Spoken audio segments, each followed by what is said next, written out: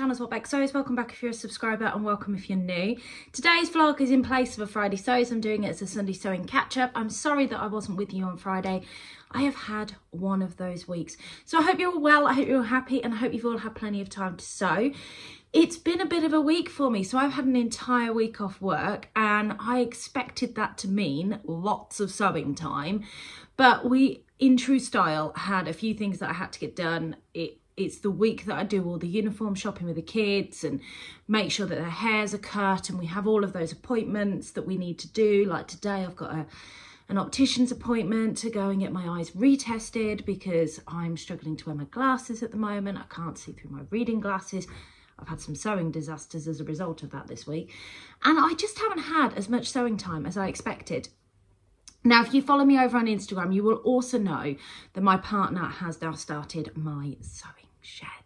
I say my sewing shed. It's an entire shed that's attached to my house that will have a storage area. We'll have our utility area in, as it previously did have, and then there will be a section in there for me to be sewing in as well. So he took that down this week, and obviously we've had all of that work going on. We had terrible weather yesterday, so we didn't really get much further along, and he was getting quite frustrated because he'd taken an extra day off with the bank holiday weekend just to try and get the main construction up and back down again. So yeah, he's outside, he's getting on with that. If you can hear some banging in the background, that's what that is, so I apologise. So I thought I'd pop on and have a quick catch up with you and just let you know what I've been doing. For the eagle-eyed of you, I have had my hair done. I've had it cut slightly shorter, so I had probably about that much taken off of my length, and my hair just feels a lot healthier for it. And I asked him for a slightly shaggier look this time. So I've got lots of different layers in it, just so I can curl it up, mess it up. And he's also tweaked the way I have my fringe. Normally I have like a thick full fringe, but I wanted a fringe that kind of shaped my face, so when I wear my hair up it looks really nice. But I do love my hair, I'm very happy with it, and I hope you guys like it too. So let's tell you what I'm wearing today. I have on a Tilly and the Buttons Tabitha t-shirt. I don't know if I've actually shared this before on here. I made it just before I went to Benidorm. It's made in this gorgeous viscose jersey fabric that I got from First for Fabrics, and I've got this on with a pair of my Saguaro Friday Pattern Company Saguaro trousers. These are just in a blue viscose linen that I got from Rainbow Fabrics. They're very comfortable, and I will explain what's around my neck in a second as well. I also have on a pair of Jazz and Wow earrings, another new release to my shop, so sorry for the little plug here, but this is my Miami Sunset range. So you can either buy the charm like this, or you can buy the hoops. There's also a stud version of this earring. There is also some buttons in the exact same pinks and oranges of colourings, and there will be some necklaces added to the shop as well. I just haven't had a chance to finish them off, so I've got a decent stock base. But yes, so there's quite a nice little mini selection there of those. I will link my shop down below over on Etsy, so if it is something you're interested in, you can go and check it out. Let's talk about London. I visited London for my birthday last Saturday with the lovely Adele, who is Sofa Serenity here on YouTube and over on Instagram. Now, Adele and I are very close friends. Most of you that have been watching me for a little while will know that, and you will know that we try and get together a couple of times a month where possible. Now, we do both attend the same sewing social. She joins mine, and we also both go to the Staffordshire social, but occasionally if we can sandwich extra time in elsewhere, we will do. And I wanted to do something for my birthday and asked her if she fancied joining me, and in the end we decided we were going to go to London and explore. Now, I had this thing about wanting to visit Rainbow Fabrics. Although I knew it was a relatively small shop, I really wanted to go in person and see the shop, because I was expecting it to be like an Aladdin's cave, there to be lots of remnants, and it to be a bit of a place to have a good rummage, so it wouldn't just have the things that we see online. Now, I'll be honest with you, I was a little bit disappointed when I got there, because it was definitely a little shop and there wasn't much in the way of fabric in the shop. But the online shop is so much better. So it wasn't a wasted trip. Adele managed to purchase something from there, but I did come away feeling a little bit deflated. However, we had a plan that we wanted to visit lots of different things. And from there, we sort of mooched over to Camden Market. Now, Camden Market in London is quite a well-known place. It's got lots of little quirky shops in it, handmade, vintage, jewellery, all sorts of various different bits and bobs to suit so many different people. But it's a very touristy spot and it was very busy. So we did go, we had a quick look around. We didn't stop there for long because it was very busy, but we went and we did that, which was really nice. We both bought an item of jewellery. I think I bought a pair of earrings, some really big silver floral earrings, and I think Adele bought a necklace. And then from there, we sort of decided, right, let's get back on the fabric shopping train. And we sort of made our way over to Dalston with a view to going to Dalston Mill Fabrics. Now, Dalston Mill Fabrics, I have seen online, the quality of their fabrics can be a bit mixed bag. So they're quite inexpensive. They're not a particularly expensive shop to shop in. And online, you don't always know what you're getting. But I've never been unhappy with anything I've received when I have ordered from them. So we went over to the actual shop. We found a couple of market shops en route, which was really nice. And I finally made a purchase in one of those. And then we went down to Dalston Mill. Now, from the outside, it looked really small. And I thought, oh, it's going to be another Rainbow Fabrics. It's going to be tiny. And then you walk in and it's like, wow, there's fabric everywhere, floor to ceiling. It is everywhere. Now, if you are somebody that gets really overwhelmed by fabrics and you like a certain order and a certain neatness and not too much, this isn't the place for you. But if you are somebody that loves a good rummage, loves looking floor to ceiling, loves getting somebody to get up and get down to get your fabric out, then this is 100% the place for you. I did get a bit of video, so I will pop it in. Just a little mooch as I walked into the shop, and then I got very into the actual shopping. I did buy quite a lot from there, and I will share all of the fabrics that I've bought this past week in a fabric haul vlog for you.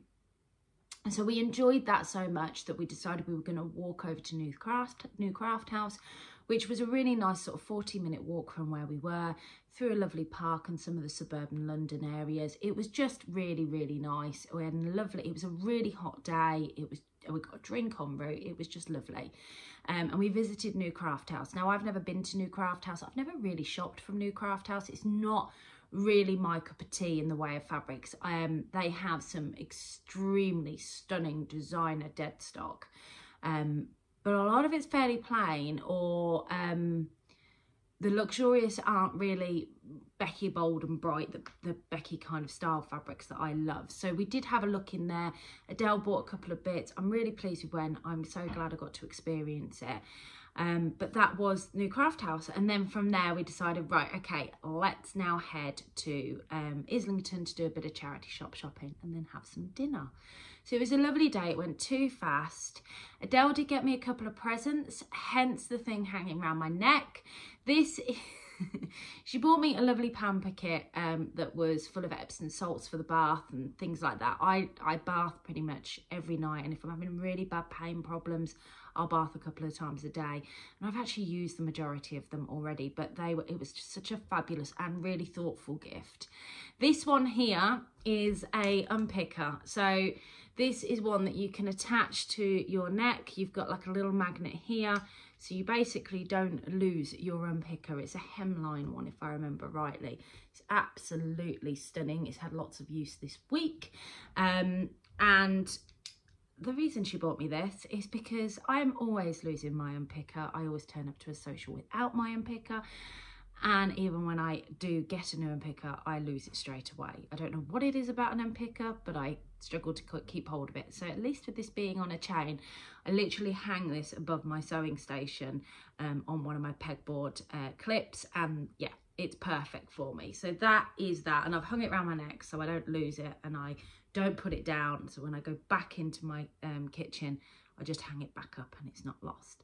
The other thing that Adele bought me, which is just stunning, was a piece of fabric, and she couldn't have picked a more stunning piece of fabric, really. So this, I've seen this before in, I think it's Stitch Fabrics where I've seen it before. I know it's been on several different shops, but it's just, look at this. There's about 2 meters of this. It's going to be a top of some sorts because it's just beautiful.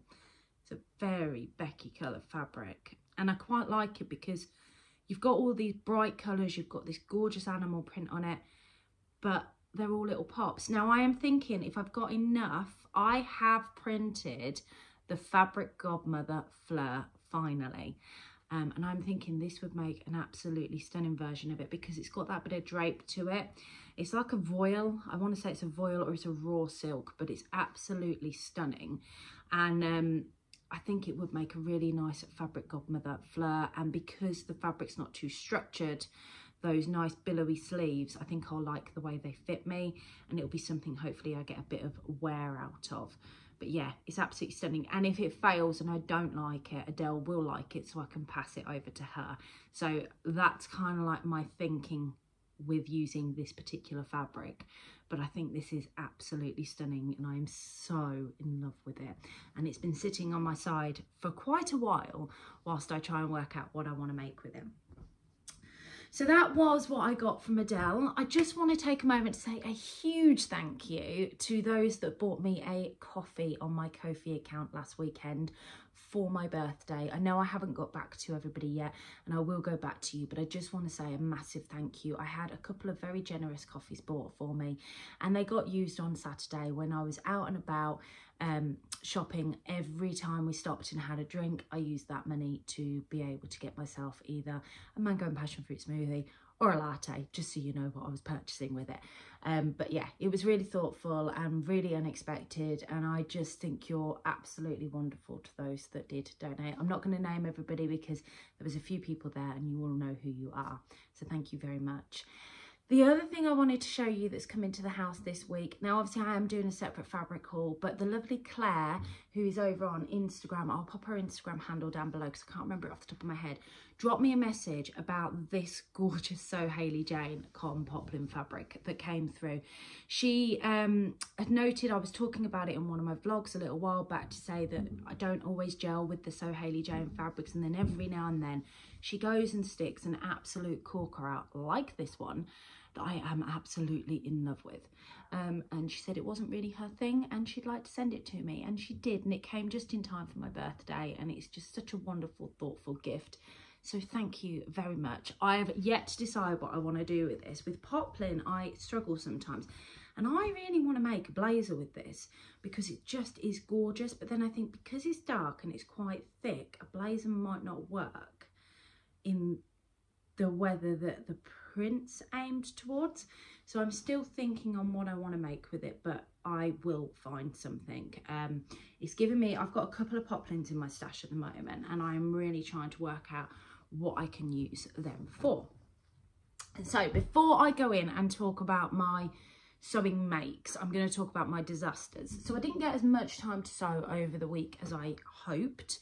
And I'm partway through a couple of projects. I'm actually going to get some sewing time today when I get back from the opticians, and I want to try and get myself into some meaty bits today. But I started sewing up with this fabric. Let's talk about this disaster first.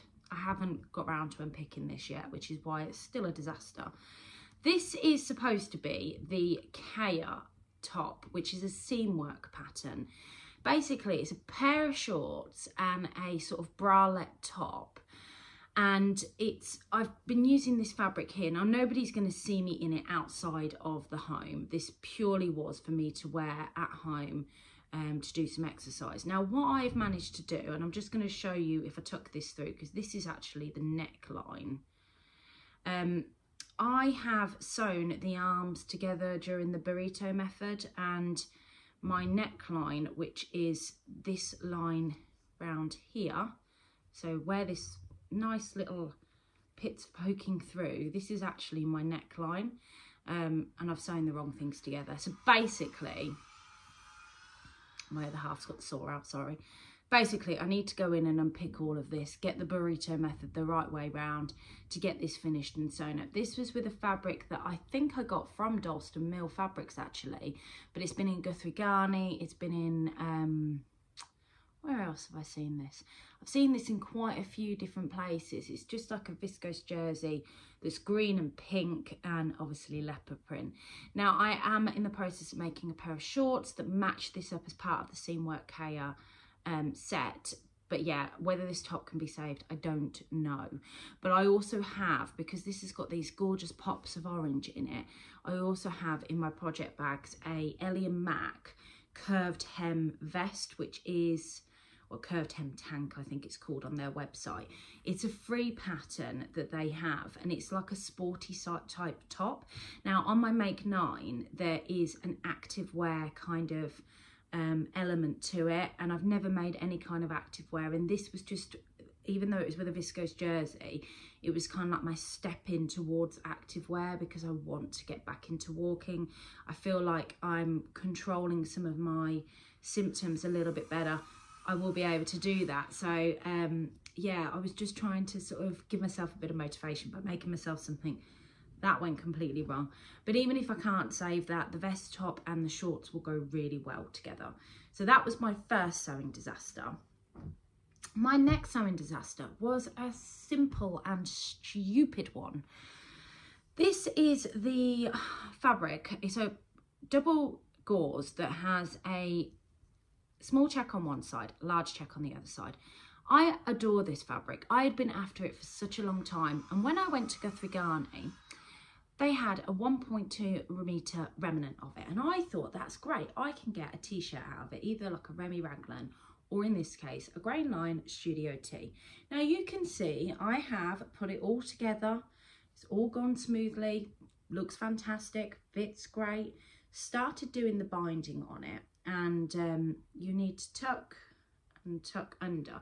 Right here, where I've done this, I've obviously trimmed the binding down when I've trimmed the underneath piece, and then where I've gone to unpick it, I have sliced through a hole in the actual main fabric, and I'm like, I don't know if I can save it. So it's not unsavable at the moment. It was just one that I was very frustrated with, and I've put it to one side. But I do adore this fabric. I want to try and save it and finish making this up, but we'll just see. So that was another sewing silly mistake that I put to one side. From another make's perspective, if you follow me on Instagram, you would have seen this. This is the Esti top by Tilly and the Buttons, made out of this beautiful fabric that I got in the Beyond the Pink Door box. It's such a summery, gorgeous fabric, and it's got the colours in it. It couldn't have been a better colourway that came to me, because it's just stunning. The reds, the oranges, the greens, they're all in my colour palette, and I absolutely loved it. Now this was done out of a remnant piece of fabric that I had left from the skirt, which I'm going to show you in a minute. I've got a Cozy Club handmade label in it that says "This is pretty nice" in it, and then on the back you've got "Lovingly handmade." I think I've reversed it round on the skirt, and I managed to get this out of the scraps so I could use up every piece. And actually what I've done with all my other scraps is I've cut them all up into tiny little pieces, and I've attempted to make some buttons with them, a bit like my McElroy Me buttons. Because it's such a lightweight fabric, it's worked really well. This is the Mave skirt. The Mave skirt is a simple skirt pattern from True Bias. Now, the Mave skirt is normally a tiered skirt, or most people would have seen it as a tiered skirt. But what a lot of people don't realise with the Mave skirt is there are so many different options in having the tiers, or in this case, not having the tiers at all. I didn't want to break up this beautiful print. It's so vibrant. I just thought it would be really nice just to keep it all as one piece.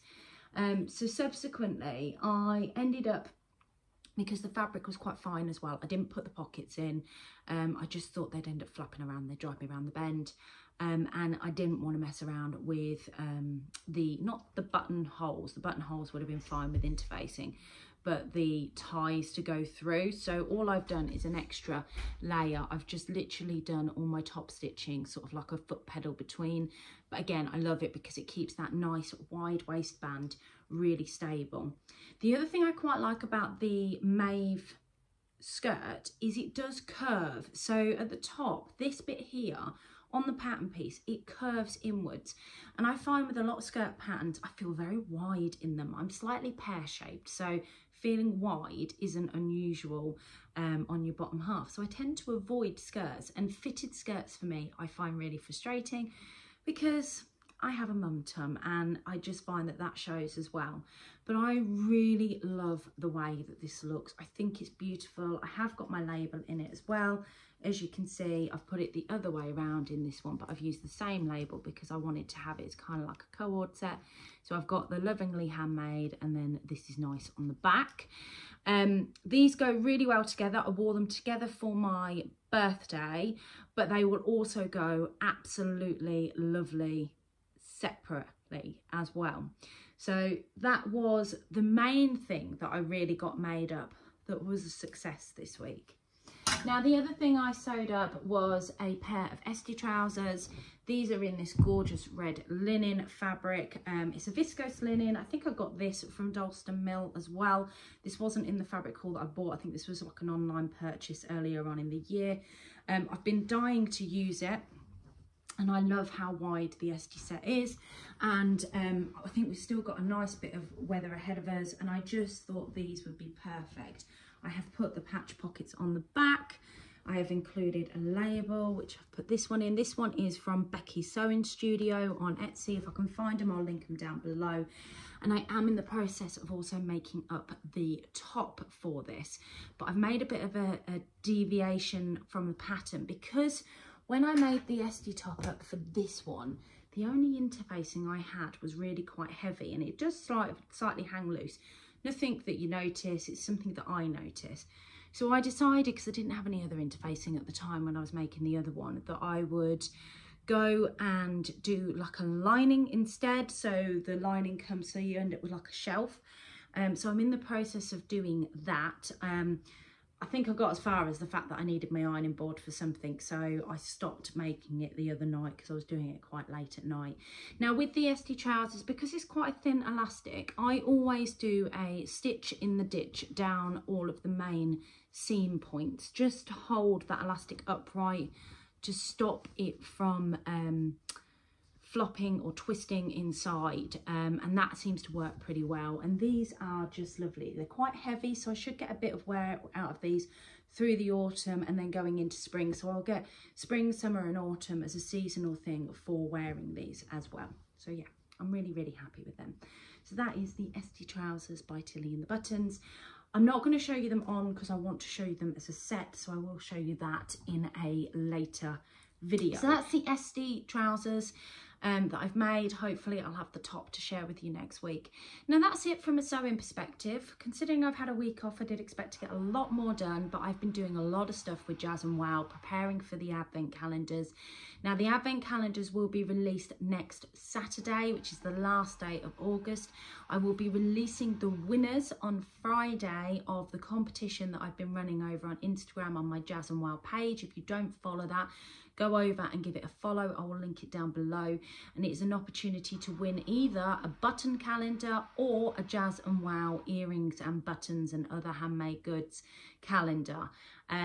So there's quite a few entries into that competition already, but I will be drawing the winner of that on Friday and letting you know, and then putting the pre-order up for the calendars on the Saturday. And I've been doing a lot of making this week around that as well. I've also been doing a lot of sorting this week. So I spent some time earlier on in the week sorting through all my patterns, because I've got this sewing shed going up. I don't know if you can hear all the drilling and the sawing going on in the background. I'm really sorry if you can. But I decided, I had down in that corner over there, I chucked loads and loads of patterns down there from where I've used them. I've either chucked them into a project bag, but they were all over the place, and they were piling up, and I couldn't find some of my patterns. It was all very disorganized, and I find that I do this every time I have some time off. I'll have a good sort out, good rummage. In the process of sorting out, some of the patterns have got damp that I store outside, so I got mould in all the packets. I had to clear them out. It ended up becoming quite a big job. So I've now sorted through all of them. They're now ready and waiting to go when my sewing room's completed. Now I'm under no illusion that my sewing room is going to be completed by the end of this weekend. I'm hoping the main shell will be up by the end of this weekend, but then Scott will be sort of sandwiching piecing the rest of it together in his sort of time at home when he's not at work or at the pub. So yeah, I'm kind of working on the timeline end of September. So I think that's all I've got to share with you. Now I will have a fabric haul vlog come out in the middle of this week. I'm going to go and film that a bit later today, so you'll have that there soon, and I can show you all of the fabrics that I've bought from my London trip and my trip to Neil's Fabrics on Tuesday. And just to let you know, I have put myself on a mini fabric ban. Now, this is a completely achievable one. It's basically from this payday to next, because I go to Scottish Frock Tales at the end of next month, and I'll be going to So Confident whilst we're there. So I haven't done like a September ban. I've done a August payday ban, so it'll be August payday through to September payday, which happens to fall in between all of those events. Right, that's it from me this week. I've got plenty to get on with. I'm not going to give you any plans because I'm in one of those frames of minds at the moment. I don't know what the weather's doing. I don't know whether we're going to keep sunny. I've kind of got an autumn list. I'm going to fly by the seat of my pants kind of thing with making up what I want to make up. I hope you're all well. Have a fantastic week. Take care, and I'll catch you all soon. Bye.